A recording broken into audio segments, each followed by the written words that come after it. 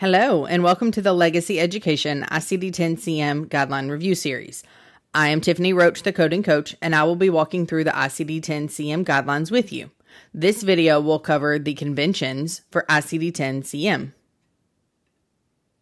This presentation is designed to review the ICD-10-CM guidelines that are effective for both fiscal year 2024 and 2025.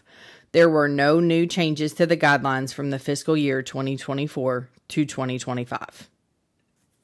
Section 1 of the ICD-10-CM guidelines covers the conventions for ICD-10-CM. The ICD-10-CM consists of the alphabetic index and the tabular index.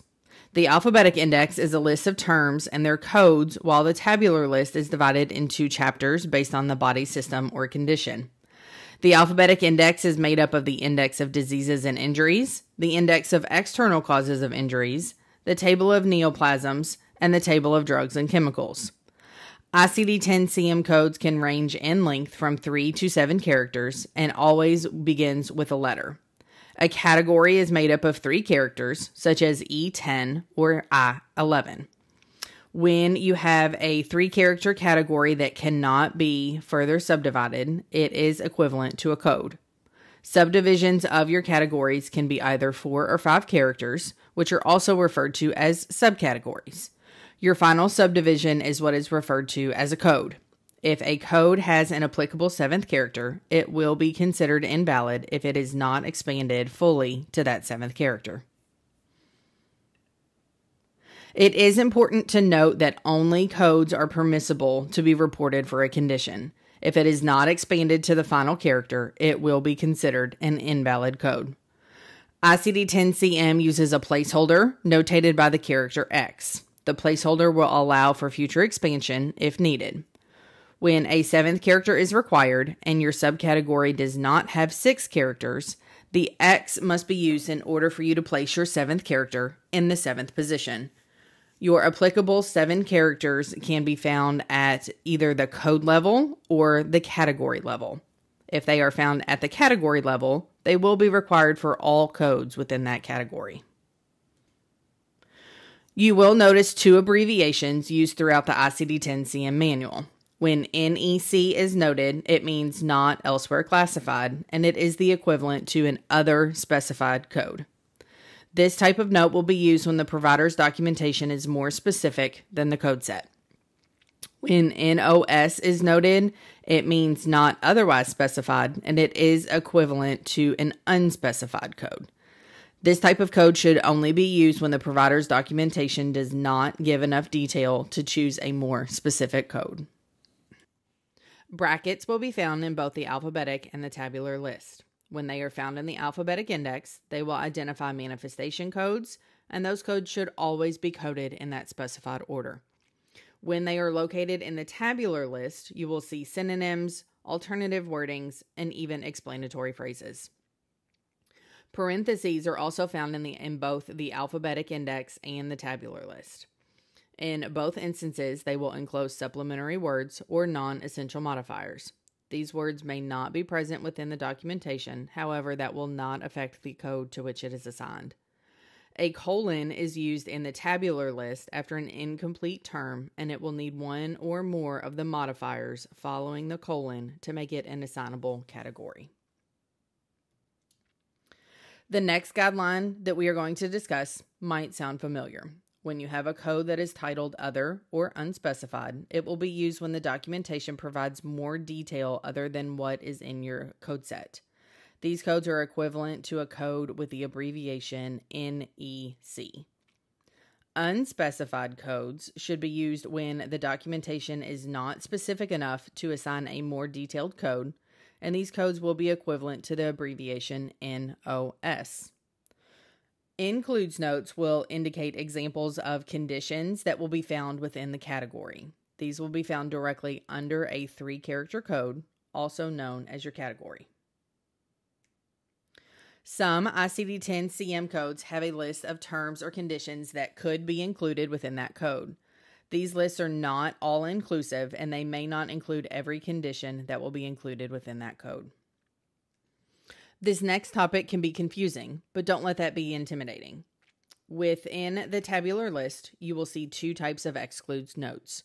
Excludes 1 will indicate the conditions that cannot be coded together because they cannot simply exist at the same time. For example, you cannot have a congenital form of a condition at the same time as an acquired form of the exact same condition. Let's use absence of a limb as an example. If you are born without a foot, this is known as a congenital form because it was not present at birth. You cannot have an acquired absence of the same foot later in life if it never existed. Therefore, the code for an acquired absence of the foot will have an excludes note 1 note with the congenital absence of the foot listed underneath. Excludes 2 indicates that the condition that is listed is not part of the condition that is represented by the code. Both conditions can be present at the same time. However, you will need an additional code to accurately report both conditions. Sometimes a condition can have an underlying cause or a reason for its existence. When that is the case, the ICD-10-CM convention requires that the underlying condition be sequenced first, followed by the manifestation code. When necessary, there will be a use additional code note at the etiology code or the underlying cause code, and then also a code first note at that manifestation code. The presence of these instructional notes will indicate the appropriate sequencing order of the codes. Sometimes the manifestation code will include in diseases classified elsewhere, which will indicate that a manifestation code is needed. These codes should never be assigned as a first listed code, and they must be used in conjunction with an etiology or an underlying condition code. When etiology and manifestation codes are found in the alphabetic index, they are listed together with the etiology code first, followed by the manifestation code in brackets. It is very important to remember that they should always be coded in this sequence. An example is going to be dementia with Parkinson's. In the alphabetic index, G20 is listed first, followed by either F02.80 or F02.81 in brackets. When the word and is found, it should be interpreted to mean and or. Subcategory A81.0 is titled tuberculosis of bones and joints. This subcategory can be used when you have either tuberculosis of bones, tuberculosis of joints, or it could be both tuberculosis of both bones and joints.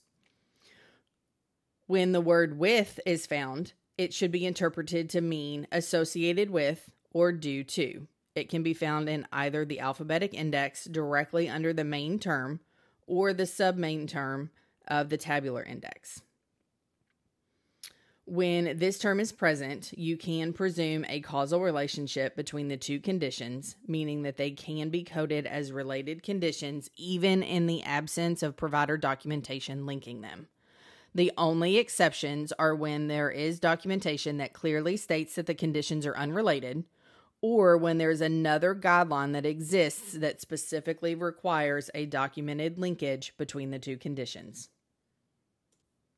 When the term C is in the alphabetic index, it indicates that another term should be referenced instead of the main term that it is listed with. When the phrase C also is found in the alphabetic index, it means that there's another term that may be useful to reference if that main term does not provide the appropriate code. In the tabular index, when a code also note is present, it instructs that two codes may be necessary to completely describe a condition. However, this does not provide sequencing direction, and your sequencing will depend on the circumstances of the encounter.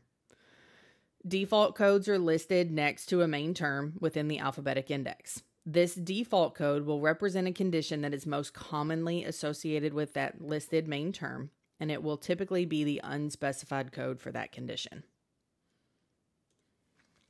The last thing to discuss for the conventions for ICD-10-CM is code assignment based on the provider's diagnostic statement that a condition exists. The provider's statement that the patient has a particular condition will be sufficient to assign the code. If there is conflicting documentation that is found within the medical record, it will be necessary to query the provider for clarification. As always, thank you for supporting us, and make sure to stay tuned for our videos in our ICD-10-CM Guideline Review Series. Make sure to subscribe to our channel so that you can be in the know of our newest videos that are released.